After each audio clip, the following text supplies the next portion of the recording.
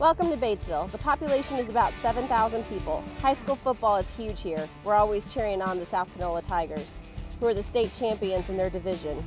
We're also about 25 minutes from the University of Mississippi, more commonly known as Ole Miss.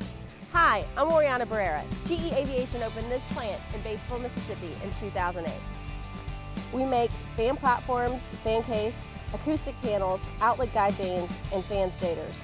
These parts are made of composite materials which are lighter in weight and will help airlines save fuel. Our work here is critical to meet the increase in production and new products that are on the way. 5 years ago, this building started and it was a wide open space, and we've enhanced our family up to around 400 people. We really are a family here. And in real life, a lot of people that work here are related, but in our social lives and our working lives, we treat each other like we're family. When we're making the fan platform, we start with our composite materials. Those materials are cut into a very accurate shape that we use in a layup operation. During layup, each ply is laid carefully on top of each other to form different shapes.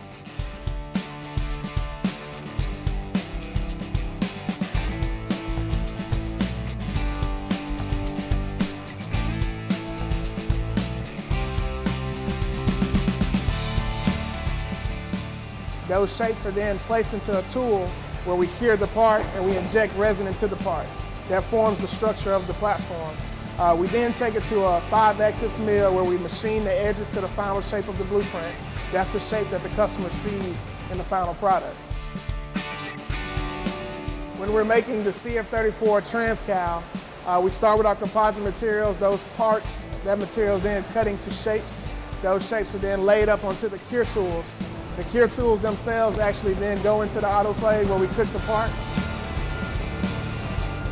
Once it comes out of the autoclave, we do a 5-axis machine to cut to the final shape of the blueprint.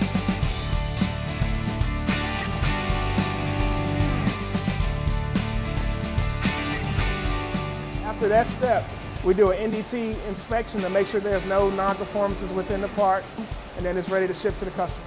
Well, I've worked at a lot of factories around here in Mississippi, probably about 4 or 5, but the main thing I like about GE itself is the teaming. I've never been in a teaming factory, and it's one of the high points that I like.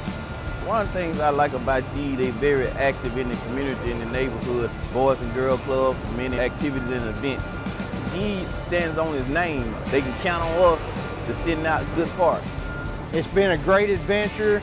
We look forward to layering our legacy day after day of making this the most competitive place to make composite aircraft engine components in the world.